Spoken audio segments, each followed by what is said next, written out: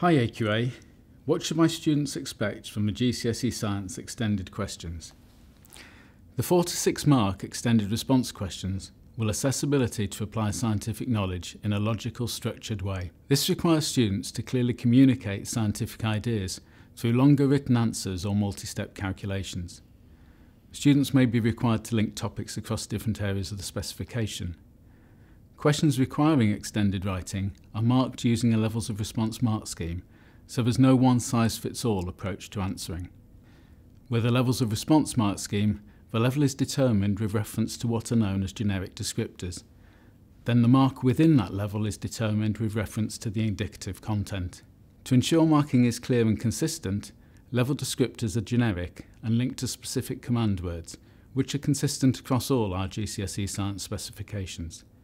Here are 6 tips for answering extended questions. Answers must communicate scientific ideas clearly and show a sustained line of reasoning. Familiarise students with the GCSE Science extended question command words. Bullet points can be used, for example when displaying several strands of information linked to a single item, or as a means of logically breaking up information, but these must be used as part of a full and structured answer. Papers are designed to allow sufficient space, so extra paper shouldn't be needed. We allocate about 2 lines per mark. A careful reading and understanding of the question is key. Students shouldn't simply write everything they know.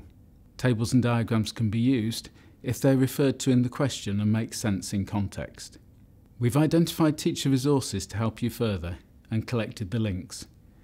Go to aqa.org.uk/u-ast-science.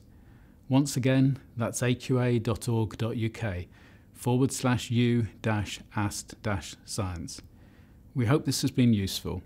We'll be back next time with more of your questions.